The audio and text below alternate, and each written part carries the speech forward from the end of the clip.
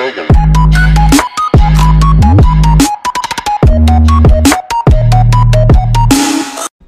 What is going on, guys and girls? Kid and K here at your service, and today I'm gonna be showing you guys an in-depth guide on how to turn on the power in Zetsubou no Shima and the brand new DLC map Eclipse. There are a few guys up on YouTube that show you how to turn on the power, but it doesn't show you how to turn on the power fully, because those guides only show you how to turn on the power temporarily. So I'm gonna be showing you guys how to keep the power on and how to find it. So first, what you're gonna need to do is you're gonna have to find some type of bucket. This bucket is one of the most important part in turning on the power, because you're gonna need it in the near future. First, you're gonna need to go to two locations.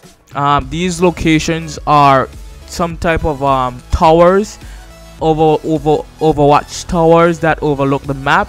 There's two of them on each side of the map, and you're gonna need to go to two of them. But before you do that, you're gonna need to accumulate a certain amount of points in order to open a certain door. So you're gonna need to accumulate those points first. Then you're gonna want to go to this area that looks if you're going on the right side first, you're gonna want to go to this area that has green looking water. This is 115 radiated water.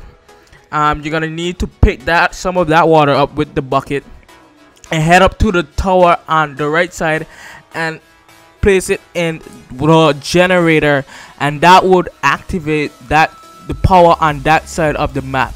Now you're gonna have to do that same thing on the other side, with the other side, with the left tower, tower A, and you're gonna be looking for radiated water that looks like that is the color blue, and you're gonna take that same water and pour it into the generator. Then you're gonna activate both sides of the map. Now what people are doing, people are leaving off here, but that's not how to fully turn on the power.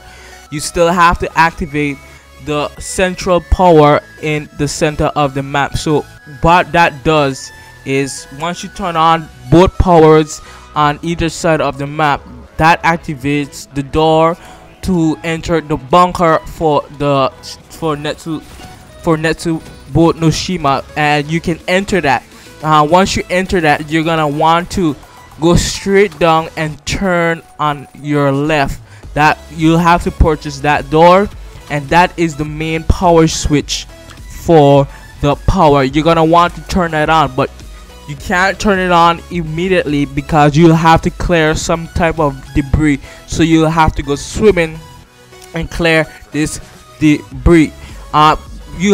Bear in mind, you'll be underwater clearing this debris for quite a while, and the gates will actually rise, and you're gonna need to get some air, and we gotta have to watch out for zombies as well. So you're gonna need to get some air and clear that debris, and you're gonna need to press that button, and that will activate the power for the entire map for Zetsubou no Shima. So if this was helpful for you guys, just leave a like, comment, and subscribe, and I'll catch you guys in another video.